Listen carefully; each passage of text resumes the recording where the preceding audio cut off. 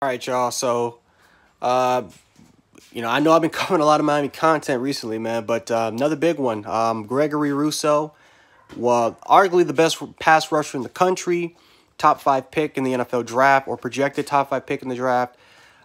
He's opting out, and we talked about this before. With the Virginia Tech kid, I forgot what his name was, but cornerback was a projected first-round pick. Again, the name's escaping me. Hopefully, you guys can help me out with that. He opted out, and I think ever since then, it kind of started the trend of top players that are starting to opt out. Now, this is realistic, right? This is, COVID, with the whole COVID situation. A lot of these players are projected as draft picks. We can see a lot of them opting out. Now, again, the beauty about college football is that there's always new players to. It's not like the NFL, how the NFL keeps like if you lose like this specific player, how it's going to drop ratings and stuff like that down. College football, there's thousands of Division I college players. If one player leaves, another player is going to step up, take their place, and then they can get that notice and potentially be a draft pick. So I think that's the difference between losing an NFL star and a college football star. But I'm not shocked at all that this happened.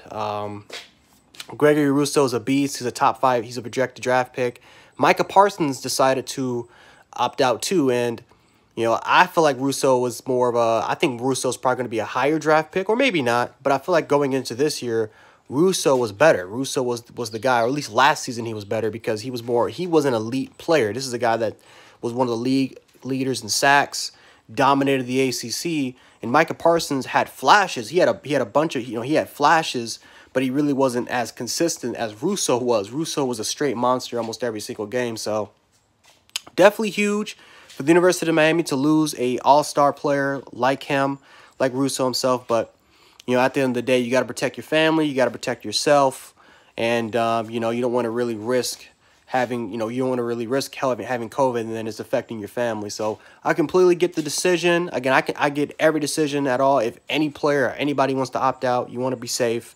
But it does suck for the University of Miami that you lose your best player, especially that, momentum is definitely swinging towards Miami's favor. So I'm going to make a video about Micah Parsons pretty soon, my reaction to that too, but it's going to be very similar to this one with Rousseau. Just a big loss for Miami, and I would say a little bit of a big loss for college football of losing a potential, Chuck McNair type of award winner, candidate. So let me know how you guys feel about this below the comment section. We can definitely hash this out before.